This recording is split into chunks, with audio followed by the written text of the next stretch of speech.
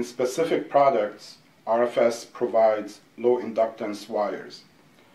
Low inductance wires are a pair of DC wires inside a single cable. Stripping and terminating the low inductance wires provides an opportunity for a short inside the rake cap box or the rack mount unit. This video will explain how to safely protect and insulate the low inductance wires before terminating inside the DB B1 6C 12AB OZ rake cap box and inside the DB RTF 4575 rack mount unit using RFS patented splitter connector. We start by showing how to terminate the low inductance wires inside the rake cap box.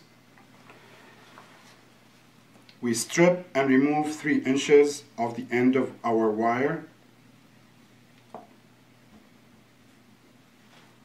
We separate and twist the copper strands together, exposing the red wire underneath.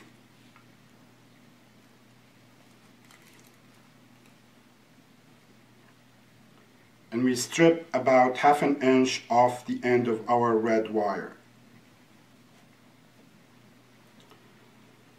Here I have an already prepared sample. Once we finished preparing our low inductance wires, we feed the low inductance wires inside our splitter connector.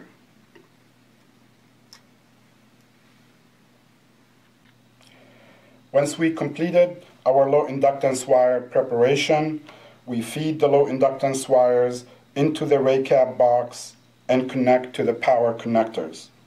We connect starting with the connection bar row on the left closest to the bottom of the rake cap box.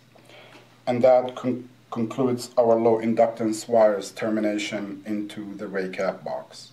Terminating the rack mount unit is very similar to terminating the rake cap box, except in this case we strip and remove 5½ inches off the end of our wire.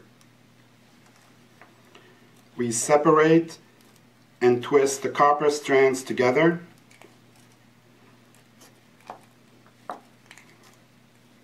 And we remove 9/16 of an inch off the end of our red wire. The non-insulated copper strands we cut to a length of 2½ inches only. Our prepared sample should look like this. We then insert the end of our prepared wires into the splitter connector.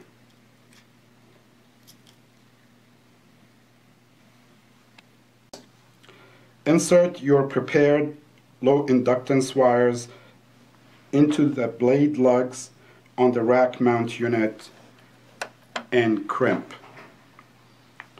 This concludes our low inductance wires termination procedures.